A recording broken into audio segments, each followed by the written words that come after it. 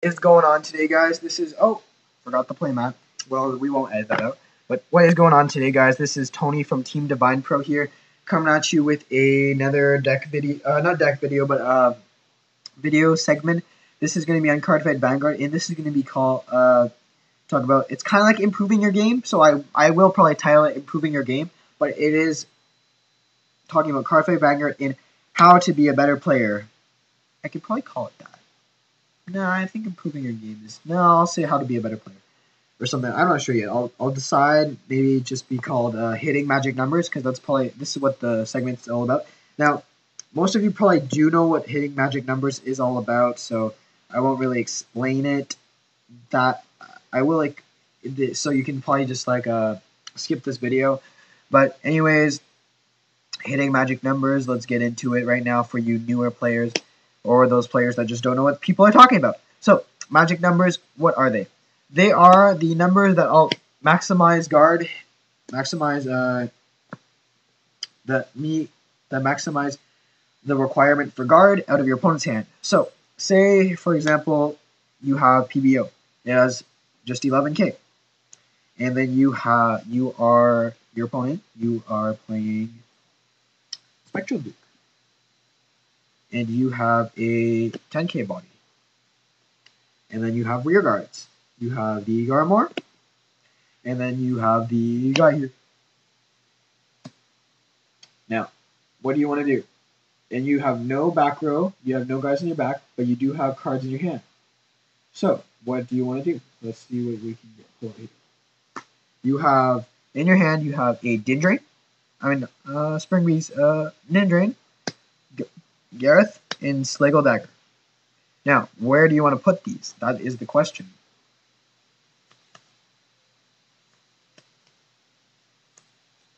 You'd probably want to put the... So now, magic numbers are the numbers that are intervals of 5 or 10 plus above the Vanguard, or the opponent's Vanguard, or anything to the rear. So, magic number for this guy would probably be, since he's only 11k, 16 or 21, or anything with that. So they are required to at least drop either 10, 15, or above for the guard. That's usually what happens, so that's what you want to do. Now, if they're 13k base, 50, it'd be 18, 23 above for the 10 or 15k block or higher. And then if they're 10k, 15, 20, or 25, or whatever you want. So, against an 11k Vanguard, what you want to do is, since you have a 9k Vanguard here, you put either the Slagle Dagger or the Gareth here, so that you maximize your... So you get either 16, or you get 17, or you can get 18 here. And then for the Spectral Duke, since you have a 10k, you have only 10k, you can play the Dindrain or anything here to make at least above 16. So you always want to have at least above the magic number to do it. Now, if your opponent has rear guards, and say like they trigger check something, well then here's what you do.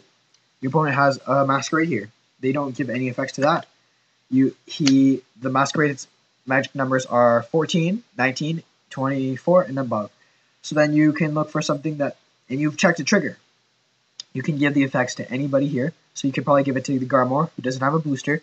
So you can attack for 15, so they require 10 to guard this attack. Rather than having 5, because if you gave it to here, then it would work too. Anything here would work fine. But if you had, say if you had put it here, then you put say you put it here, then you put that. You're swinging for 21 here, so you can hit here, here, or here. So really, magic numbers are quite simple concept to do. You just have to be able to do the right math. Just like how I've been saying, the Cardfight Vanguard, it's a math game, just like any other game. Magic numbers are very simple to comprehend, and I hope you guys did understand this for you new up-and-coming players. You know, like, magic numbers isn't really difficult to understand or to grasp. It's just that you need to read. You have to understand that your Vanguard, perhaps sometimes your opponent's Vanguard is 13k or something. You have to make the right reads as to what to call and everything, because your opponent could have this, the opponent could have like you could have an 11K Vanguard. They could have a full field. If I want to fill up a full field, they could have a full field, and then you have a hand of like I wouldn't say jank, but you have that. You have that. No, actually, let's not do that. Let's do this. Let's do this. Let's do that.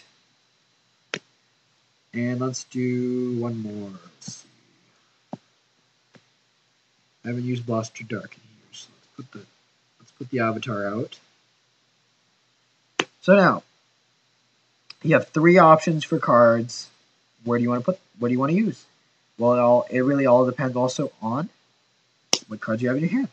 So staying true with the card with this, you probably end up having, and let's not say you have dead boosters. You have booster like that. You have booster like that.